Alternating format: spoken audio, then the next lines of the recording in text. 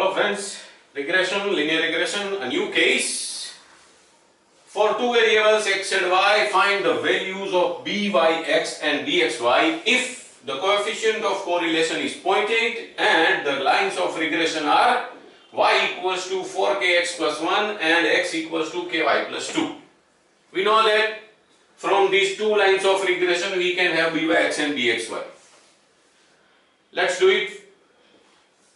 Y equals to 4kx plus 1. The subject of the equation is y. That means we can believe that this is the line of regression of y on x. Let's compare it with its standard form.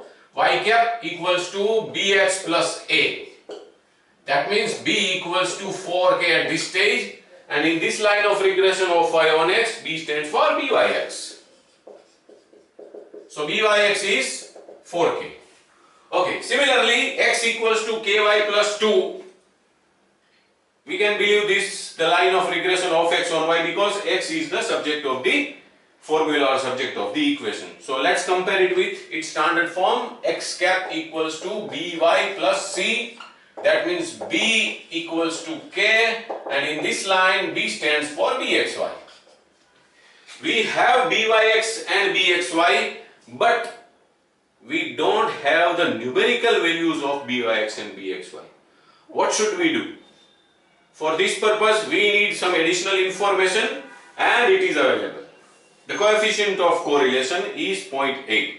And by virtue of very important property of coefficients of regression, we know that the coefficient of correlation is the geometric mean of the two coefficients of regression.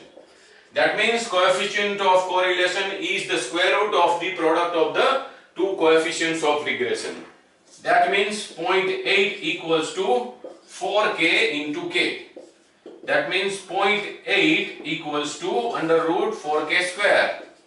That means 0.8 equals to square root of 4 is 2 and square root of k square is k. That means k equals to 0.8 divided by 2, and that means k equals to 0.4 in this case.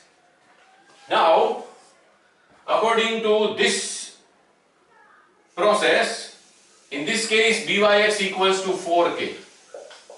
That means 4 into 0.4. And that means byx equals to 1.6.